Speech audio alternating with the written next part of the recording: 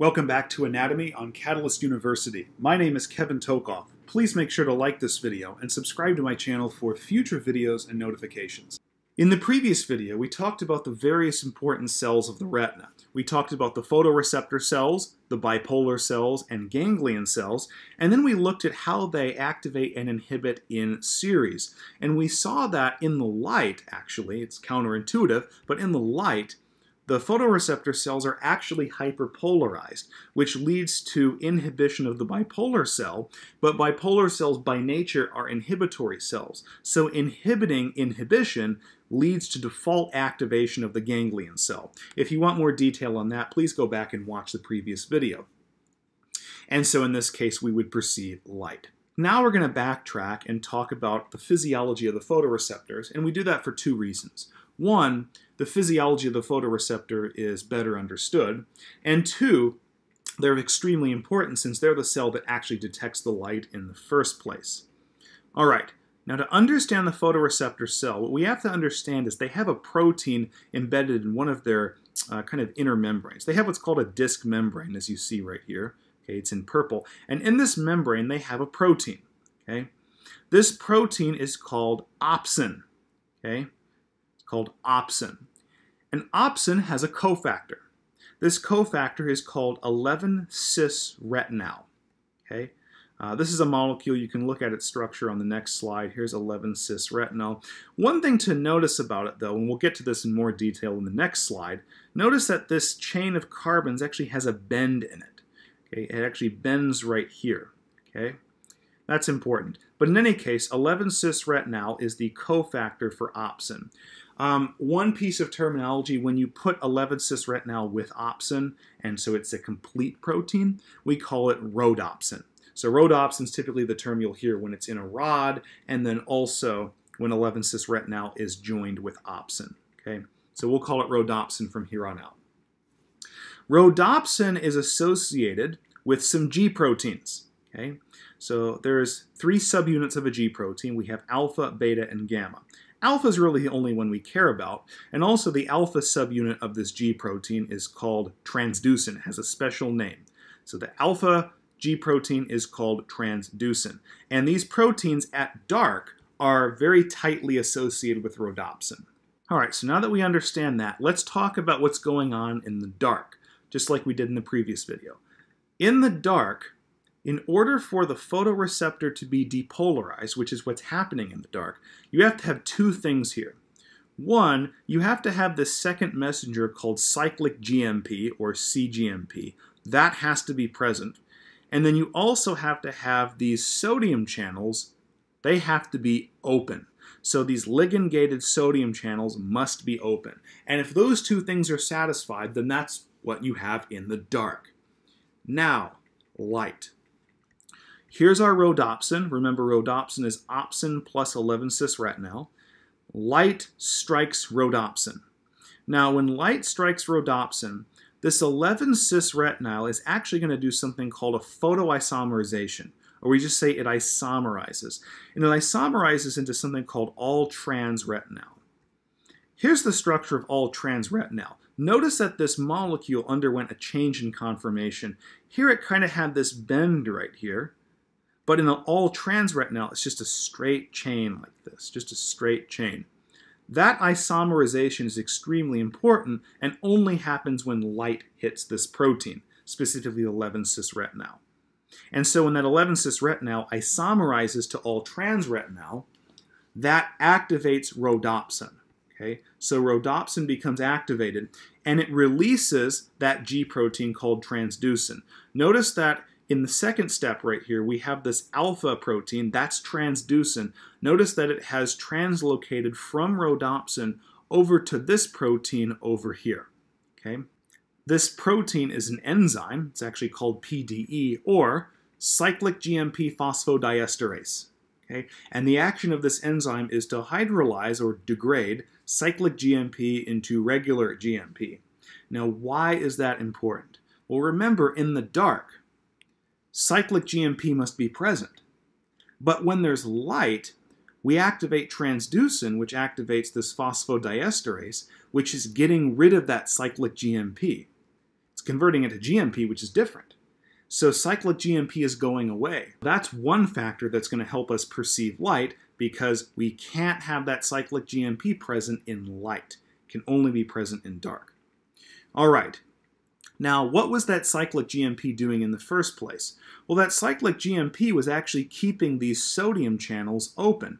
And so sodium was rushing into the photoreceptor cell, causing it to depolarize. Remember, in the dark, the photoreceptors are depolarized. And that has to do with the continuous production of cyclic GMP and its action, which is to open these ligand-gated sodium channels, causing sodium to rush in and depolarize the photoreceptor cell.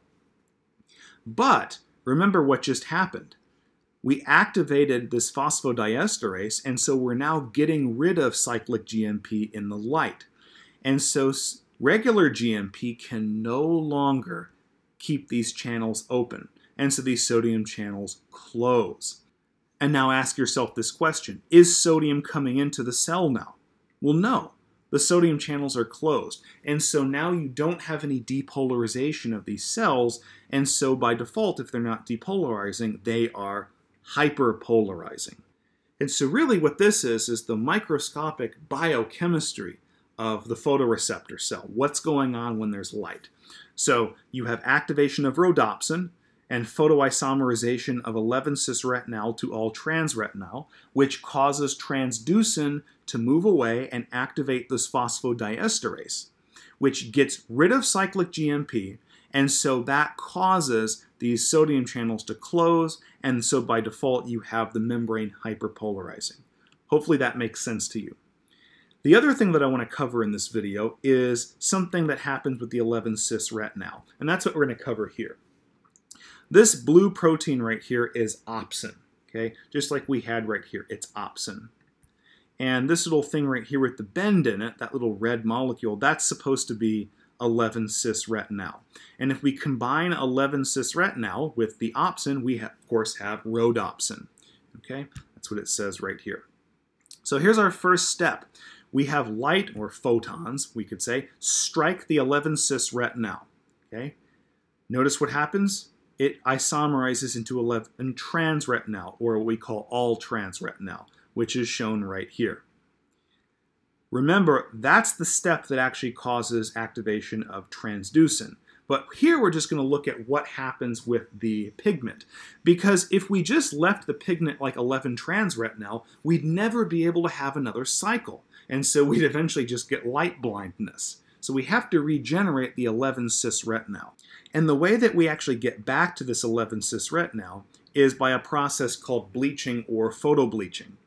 And in this process, this 11-trans-retinal or all-trans-retinal has to be removed from the rhodopsin. And it's removed by a hydrolytic enzyme. It's just one enzyme that does this. Okay, so notice that the all-trans-retinal has been removed. Then that all-trans-retinal has to go through a series of enzymatic processes. Actually, 3 enzymes are required to convert it back to 11-cis-retinal. Okay, so that's an enzymatic process right there that's ATP dependent. And then that 11-cis-retinal is repackaged with another opsin. Okay, so it's reattached to opsin to become rhodopsin, which is what you see right here at the top again, and that regenerates the cycle.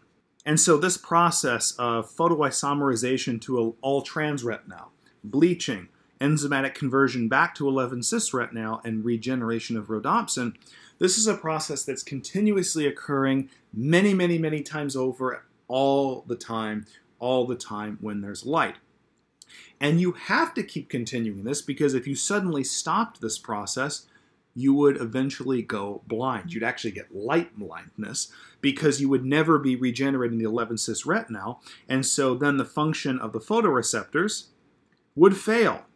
Okay, they would fail. Okay, they would never be able to do another cycle, and so eventually bipolar cells would remain activated, and ganglion cells would remain inhibited. So you have to continue doing this, and one thing that can aid in this, especially with age, is vitamin A, which you can get from typically orange vegetables like sweet potatoes and carrots. in those vegetables is something called beta-carotene, and it turns out that in the body, beta-carotene is converted to 11-cis-retinal. And so that's why people say, oh, you need to eat your sweet potatoes, eat your carrots to keep your eyesight up, because that beta-carotene, which is what gives those its orange color, is converted to this 11-cis-retinal and of course used in this visual cycle. So before we conclude this video, I want to talk about just a couple things. I want to put this in perspective so you understand this and don't think it's just some isolated process that we're learning.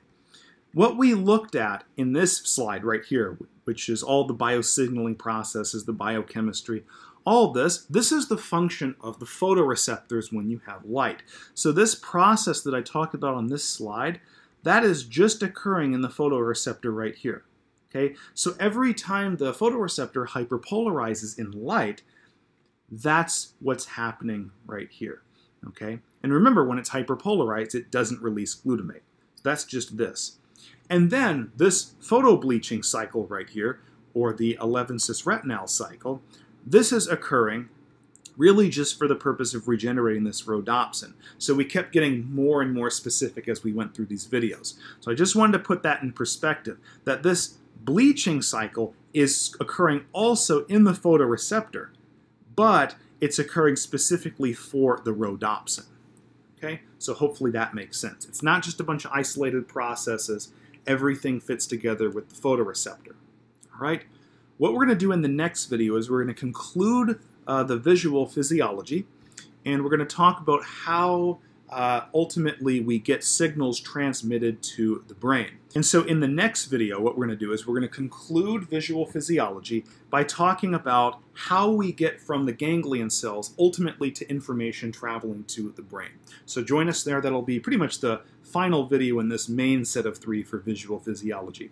Please make sure to like this video and subscribe to my channel for future videos and notifications. Thank you very much.